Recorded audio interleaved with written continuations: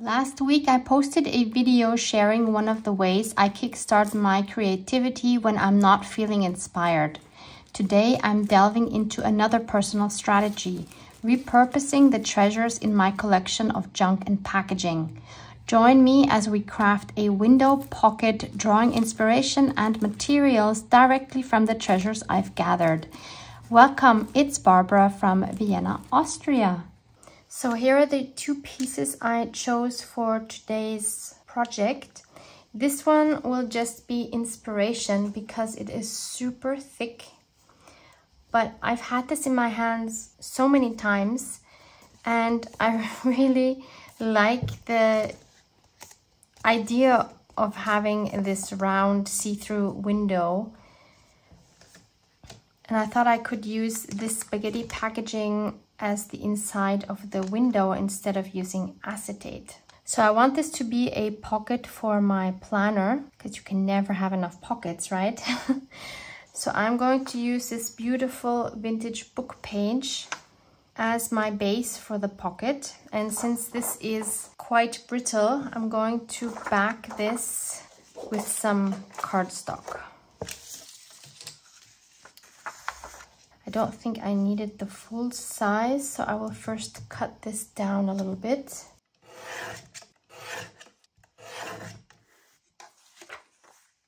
And these beautifully aged edges of my paper are actually perfect for adding sentiments to, either stamping or if you have a vintage typewriter, or even hand-write sentiments and then add them to your projects. So next I'm going to glue this book page onto my cardstock with a glue stick. So this is one of the few times I will use a glue stick just because it's easy to cover the whole surface without my paper warping. So if you're using a book page that is sturdy, then you can skip this step. Next I'm going to ink up my edges with walnut stain. Next, I can decide on the size of my hole. No worries if you don't have a die cut machine, you can easily just trace something, maybe a washi tape roll or something, or maybe you have something bigger like a cup or something that you could trace and cut out. This size might be nice, or do we go even bigger? No, I think that's kind of too big. We'll take this size.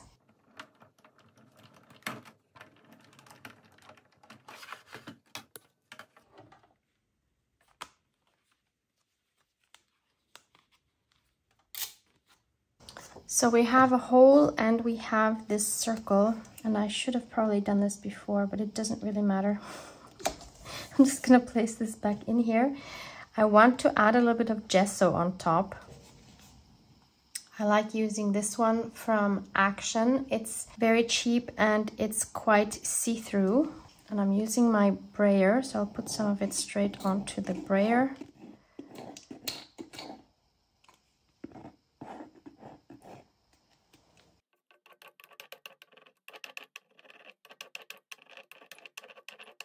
Once that has dried, I'm going to take some frayed burlap. Yes, I said it right.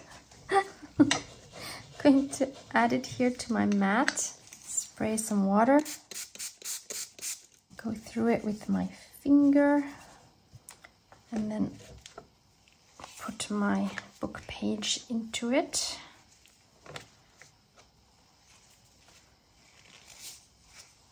Spray some more water.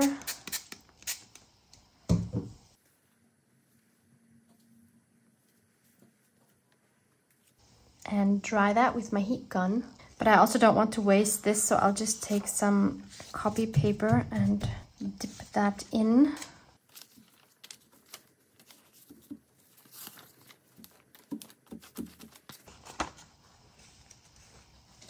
So this is what that looks like once it has dried. And then I'll add some brushed corduroy. Do the same thing. And also dip that in. This will give it a little more depth because we have two different color tones. And I think I'm just going to leave it. Well, let's do one more down here. Yeah, I'm just going to leave that and dry that. Again, I'm going to use this copy paper to pick up some of this brushed corduroy. This will be gorgeous collage fodder. And then let's add some water splatters. Actually, I think I'll do this with my hand to get bigger splatters.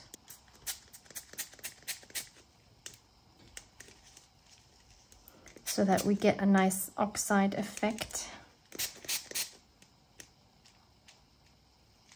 We see that changing already. Let's use a kitchen towel to soak that water up. This effect never ceases to amaze me. Oh wow. Whoops. All of these droplets were from the water now. Absolutely gorgeous. Let's re-ink those edges because those have pretty much completely disappeared. I'm not sure yet what to do with this circle, if I'm going to use it at all. It's beautiful. Whether I use it in this project or another one, it's absolutely gorgeous. So I think I want my pocket like this. What we could do is place the circle like this. Kind of like we have here. We have this smaller circle here going into this bigger one. And mine are the same size, but it doesn't matter. I'm thinking of putting an image on here, which would unfortunately cover some of this. I have this vintage cigar box, and in here I have these beautiful vintage bird images that I cut out of a book. And some of you have received some of these. If you bought an ephemera holder from me, I've added some of these to some of your books. And since I know that my theme for my planner for April is going to be birds, I think if I add a bird here, that would fit so well to the kit, even though the colors are completely different than what I see here. But maybe I can find something which is not so green and yellow.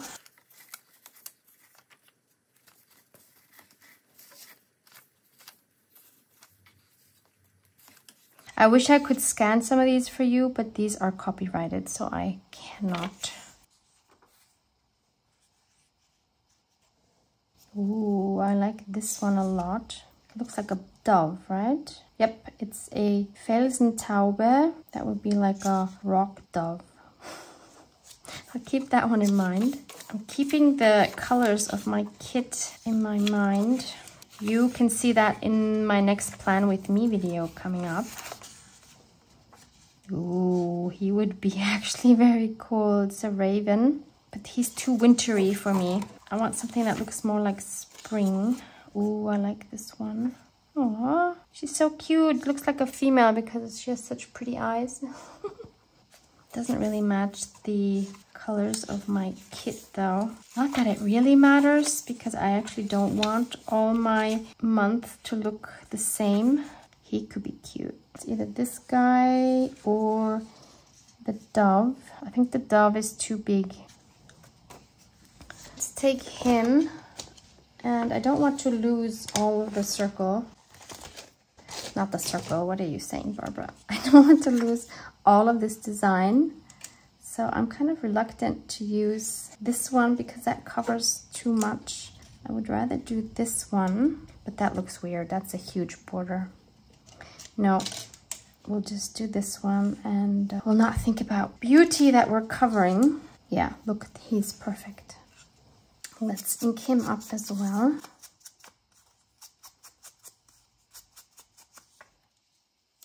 Then I'll glue him down just in the middle, because I'm also going to stitch around him.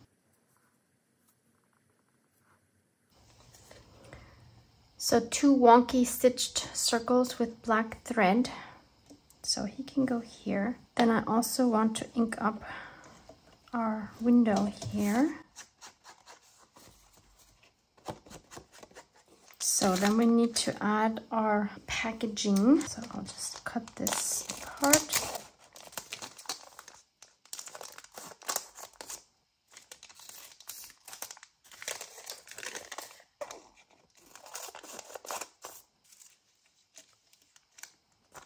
Yes, I like this.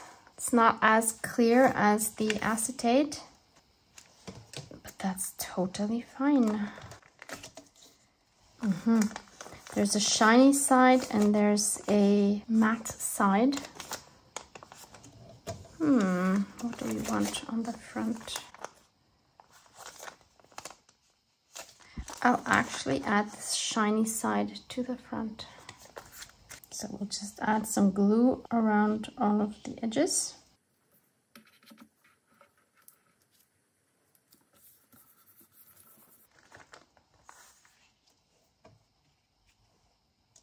Then I'll also add some stitching around the circle and probably even around my pocket.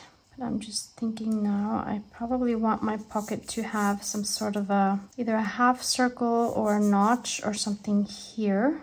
I decided for the notch, so I'm taking my envelope punch board. There are also punches, like small punches that make these kind of notches. I'm not sure what they're called, but you don't need the whole envelope punch board if you want something like this. I just really like that shape. So we have two wonky circles around our window and we have some zigzag stitching around the edge. And I just think it adds so much character to any project. So then we can attach him. But I feel like it's still missing some contrast there. So I think I will first add some splatters with my walnut stain. Take my splatter brush. These are called fan brushes, in case you're looking for something like this. I recently got the question in my comments. Because if you search for splatter brushes, you're going to get something a little bit differently.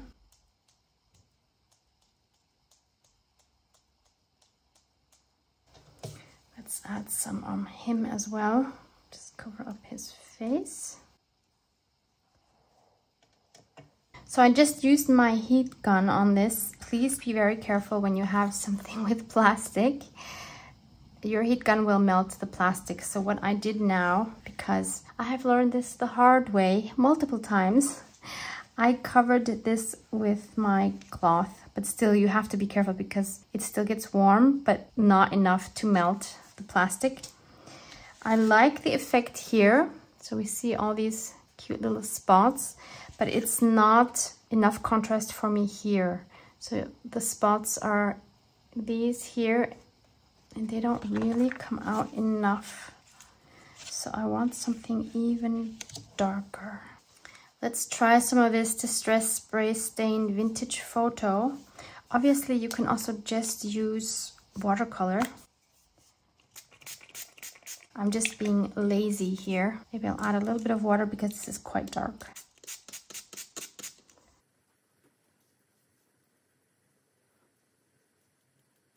Yes, this is more what I had in mind.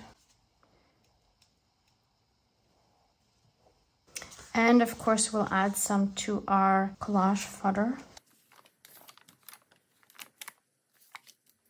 Yeah, this is much more what I had in mind. Love that. Also here on this one. The only thing I think it still needs is a darker edge. So I'll use my ground espresso to go around both this circle and our pocket. So then we can glue on our circle. It's kind of too bad because this is where the best grunge is. Should we maybe put him down here? And either way, it will cover up a lot. Do we like him better there or there? No, I'll keep him up here. That's how I had it planned. Lastly, I also want to add a sentiment. I have these here from Stampers Anonymous and Tim Holtz with the name and number tiny text CMS 394. This one I think would work well. Collect beautiful moments, because it's a pocket and I'm going to be adding something in there. It works size-wise. Now we can just use one of the vintage paper strips that we cut and stamp it on there.